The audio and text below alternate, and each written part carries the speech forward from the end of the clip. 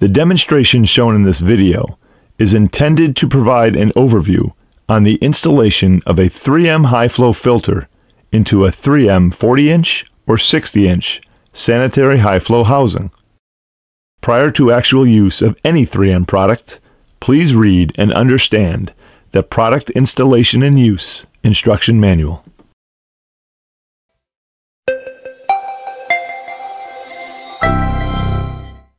The installation of a 3M high-flow filter into a 3M sanitary high-flow housing is a simple process. First, identify the housing end with the handle attached. Loosen the 4 clamps on the housing lid. Swing open the housing lid. Note the support post that runs the length of the housing. This is used to guide the filter into the housing base.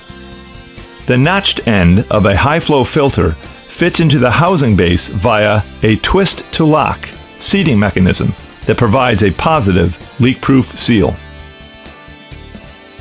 Wet the high-flow filter O-ring, then carefully guide the filter over the support post and into the high-flow housing. A positive stop will be reached. Push forward lightly while simultaneously turning the filter in a clockwise direction. The filter will then insert further and reach another positive stop. Stop pushing forward and simply turn in a clockwise direction until it is not possible to turn the filter further. This will happen after roughly 1/4 turn. The filter is now locked in place and ready for use. To ensure this, gently pull back on the filter without turning the handle.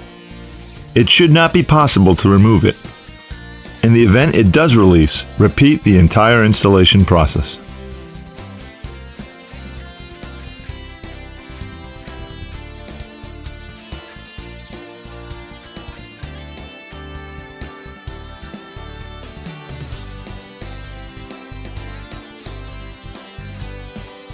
Here is a cutaway view of the installation process. Ensure the O-ring is properly seated in the O-ring groove on the housing.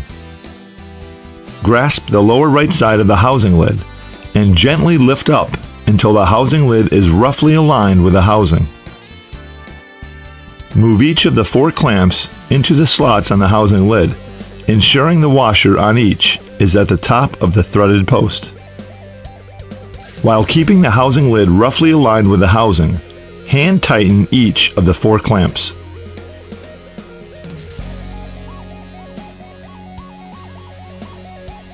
Then, use a rigid bar to tighten each clamp by roughly 1/4 turn until the housing lid contacts the housing. When testing is complete and after draining the housing, loosen the 4 clamps on the housing lid. Swing the housing lid open. Grasp the filter handle and turn in the counterclockwise direction until no longer possible. This will occur after roughly 1/4 turn. The filter is now disengaged from the seating mechanism and can be removed from the high-flow filter housing.